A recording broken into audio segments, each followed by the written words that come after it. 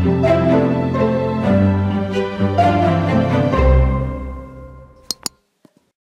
information discussed in this PILCast episode are merely opinions and do not constitute formal policy or legal guidance of any kind.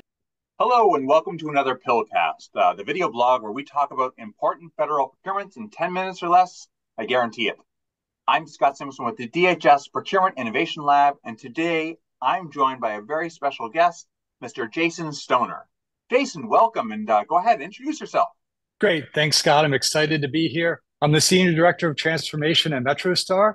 We're a digital transformation organization that was founded in 1999, and we're really focused on the intersection of human-centered design and AI and ML. Very cool. Well, today we're here to talk about delays. And so, hey, if we go over 10 minutes, it's just another delay, right? We're all familiar with solicitation delays. Like everyone out there in industry has, I mean, it's a running joke now. Today, we're going to talk about how they affect companies like MetroStar and industry. So let's start with the most common delay. The government releases a solicitation. They receive dozens, maybe hundreds of questions, and that takes a lot of time to answer. In fact, it takes so much time to answer that the proposal submission due date needs to be extended and pushed to the right. So Jason, how does that delay impact industry? Certainly. And as you mentioned, this is fairly common. It's pretty much expected or the norm for traditional proposals. But when you get into a coding challenge, there's a larger ripple effect when you have these extensions. For coding challenge, you need senior level subject matter experts from all the respective fields. So DevOps, design, AI and ML, anything data related. So these are people that they're not on the bench. They're highly sought after across the organizations. These delays have really three main impacts for the industry. One is the challenge teams, they need to negotiate, coordinate availability with managers and the customers these individuals are supporting ahead of time, so then they can be fully dedicated to go after this challenge. As deadlines are extended, there's tension for everybody, renegotiating, going back and having those conversations. The second is the infrastructure, the pipelines, the platforms used to create the solutions. They need to remain operational longer. That increases the overhead costs, which can be several $100s per day to do that. If it's a week, 2 weeks, many thousands of dollars can be involved.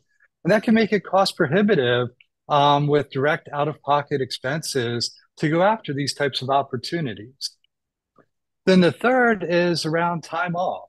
PTO from people within the vendor community, it's planned around going after these opportunities and these challenges. They're highly taxing. People are working long hours, weekends to put really something they're proud of, forward for submission. So we want to give people time off, after that's done to recover, recuperate, before they just jump back into whatever their normal customer, problem space is. So when these plans, get extended, it causes, changes to that planned vacation, which has a trickle-down effect of frustration, that goes along with it.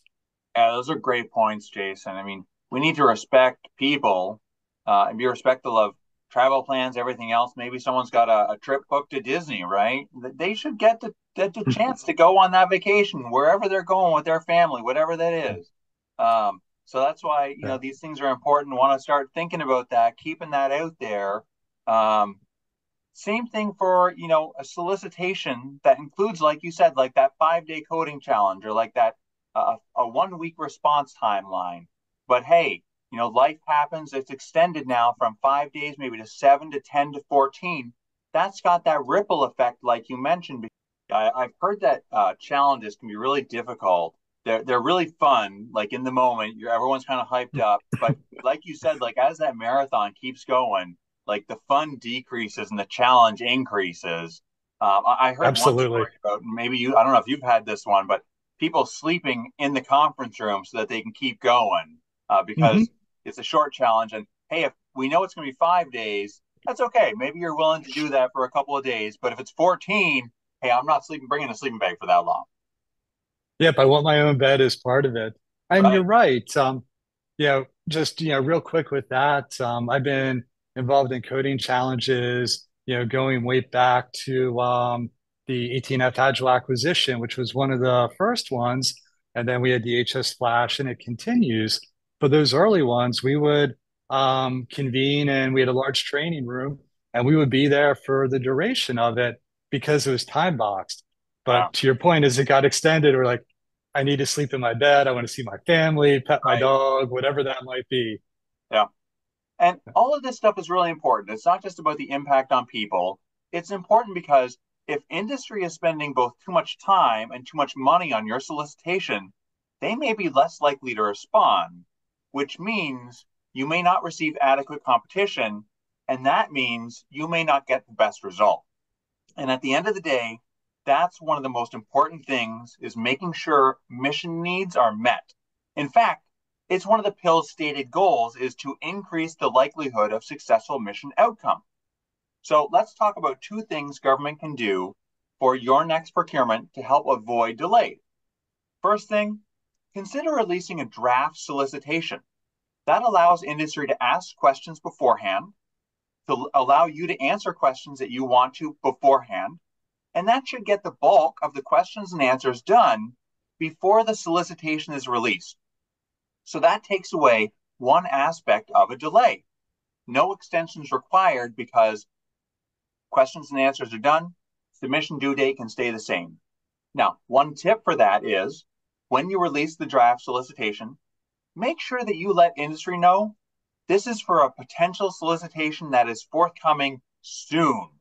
This isn't just a pie in the sky, hey, maybe I will, maybe I won't. No, this is coming out. We expect this to come out in the next few weeks. That way industry knows, hey, I need to put my time into this. Second thing, consider including a draft schedule in your solicitation for the entire timeline, from solicitation to release all the way to award, including everything in between. And keep industry informed if those dates change. Jason, last week you told me that having that information really helps you prepare. Yeah, 100%. The more accurate that information is, the better we can plan and be prepared for it. We're able to negotiate to get the best team in place to be able to go after the opportunity. So, that's providing the government with the right people based on what their needs are, to help move their mission forward as part of it. We're able to accurately estimate the overhead costs associated with not just people, but the technology to go after the coding challenges. So that helps us plan out what is realistic for us. If you're a small business starting out, then you need to be much more judicious, with your budget and what that is, versus some of the larger accounts or larger organizations. But you still need to make and maximize the best use of your B&D, dollars as part of it. Yeah. Yeah, I mentioned aligning realistic key personnel. That way, when we're submitting key personnel resumes, it's a more accurate reflection going into it that these are the people that we've paved the way to be able to support the customer. And there's not, swapping people out sooner than expected, and reduces that frustration, on both sides of it. And all of that, provides the government with a higher caliber, trusted partner based on having qualified vendors and people to really move that mission forward. Hey, Jason, thank you so much for joining us today. This has been a great conversation. Absolutely. I appreciate you having me on the show and look forward to seeing this when it comes out. All right. And if you like this video, remember to hit that like button, subscribe to our channel to get all our latest updates. And if there are other ways that delays impact you, drop a comment below. Let us know so we can have that conversation, keep them going. And hey, maybe you'll be featured on a next future PILCast podcast. Well, thanks and see you next time.